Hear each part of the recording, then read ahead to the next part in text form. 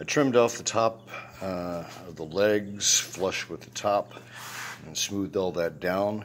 And I figured that since the legs are providing upward thrust and the weight of whatever you're working on plus the shock of whatever you're doing is providing downward thrust, what's actually going to happen is the bottom surface is going to be under tension and the top surface is going to be under compression.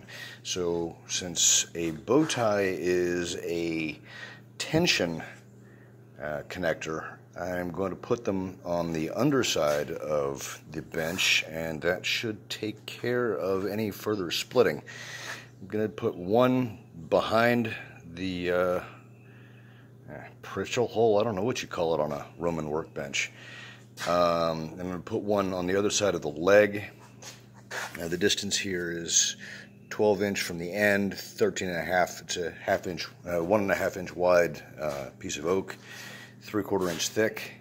So it's going to be nice and strong. And the way I've got this notched is I've got 3/8 inch notch spanning 3 inches in the center, so 4.5 inches of taper is going to occur on either side, and that gives it all the way across the bench with enough meat to bite into so that it won't split. And say a prayer. Hope this works.